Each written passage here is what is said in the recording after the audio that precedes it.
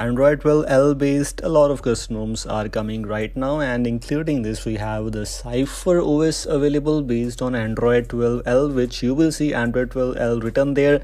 It's available for Redmi Note 10 Pro and some other devices also. I'm not going to talk about the device specific things, and Cipher OS does not have any interesting things, but I will share with you some things for sure. Android 12L in the Easter egg, that looks definitely cool. It's not official one from Google. It's maybe because of any module. I haven't added any kind of module for sure. It's by default in this custom ROM, but not official from Google.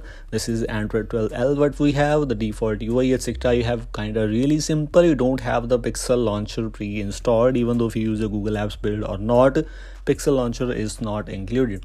You have this normal quick step kind of launcher where you have some developer options which you can access and enable some extra options if you want to. This is the default UI which you have. It does not come with all the pixel props at all, and if you need the pixel props, I have a video available on Pixelify Magisk module, so you can go and check it out. That might be really helpful for you. Including than that, if you move on to the quick settings panel, white background everywhere looks good, as this is Android 12L. Animations are super smooth, but including these animations, if you just noticed, the UI is not actually rounded. It's actually kind of square, as you can see, square or rectangle, whatever you want to talk about. It's not actually rounded, which you have in Pixel devices by default, but the animations are of course smooth, which was expected in Android 12L. This might be a stable version. This might be based on Android 12L stable version called Cipher OS. If you move on to other options, for example, the settings has only different kind of UI. You can see these things are organized in these sub menus or something like these headers or etc. You have bit of extra options, for example, the battery icon related customizations.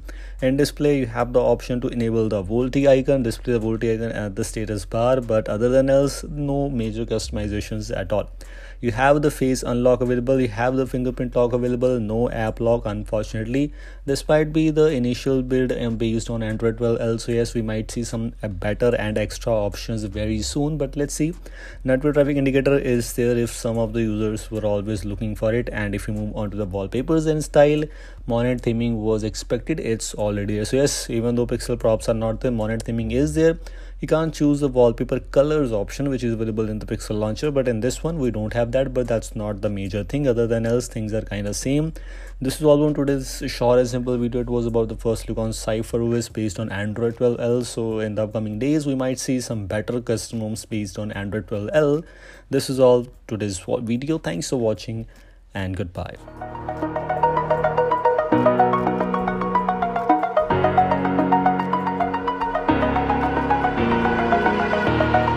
Over the edge, feel like I'm floating through the air.